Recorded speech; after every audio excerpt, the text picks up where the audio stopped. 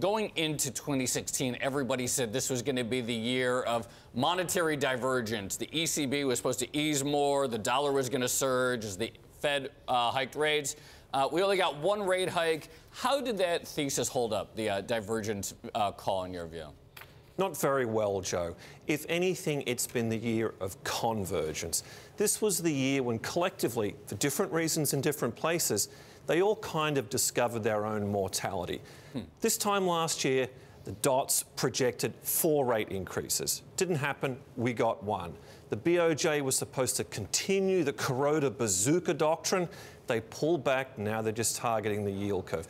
ECB, Draghi's at pains to say it's not a taper, but it's also true it's 60 billion a month, not 80. And the BOE, after their emergency cut after Brexit, are now like, well, hey, we could go either way.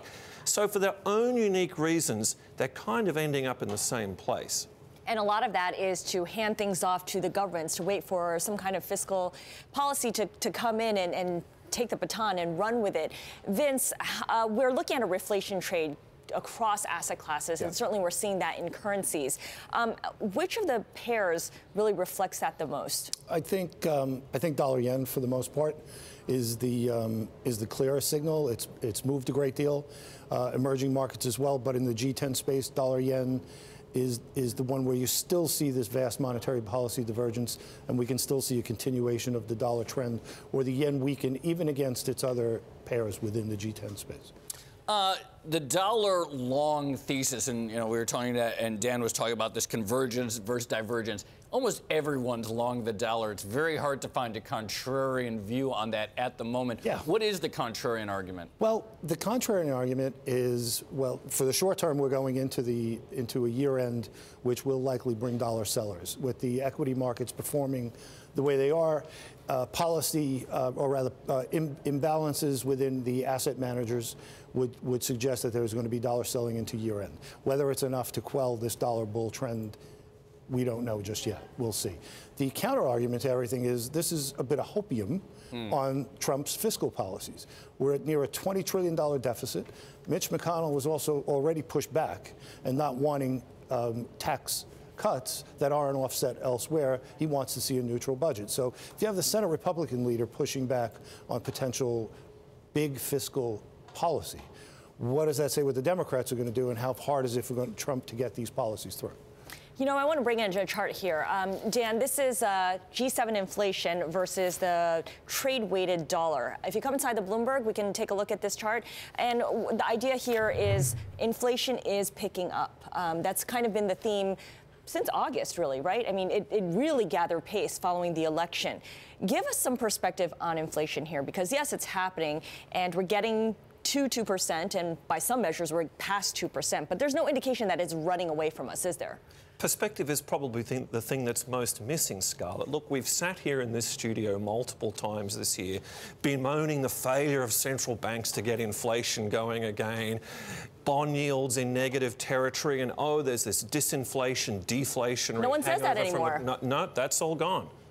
So I like your word perspective. We're kind of missing that. Look, for all this talk, we're not going back to the Volcker era, either in terms of interest rates or the rate of inflation that was required to quash that. Vince can tell you that. He was around then. Is this anything like the Volcker era? No, it's nothing like the Volcker era. One of the things I think you need to keep in mind when you mention perspective is how poor central banks are with their long-range forecast. Yes. I mean, they're awful. We've been hearing since the financial crisis, next year inflation is going to be some 50 basis points higher than it is now, and it never gets there. So I'm not putting that much weight into this dot plot as well as I didn't the last one, and I don't think anyone else should either. Dan, one of the most striking moments from Janet Yellen's press conference, a surprising, perhaps, moment of hawkishness was when she was asked, I think it was by one of our own reporters here, about whether she wanted to see a, quote, high-pressure economy. She had talked about in October perhaps studying the merits of letting the economy run hot for a while. She sort of downplayed it. How big of a deal is that? It potentially could become quite a big deal, and Mohamed El-Arian noticed this as well. Just 30 seconds of background. Our colleague Chris Condon asked her the question in the press conference about her speech in Boston in October, where she posed, to be fair, in a somewhat academic context, the desirability of running a high-pressure economy.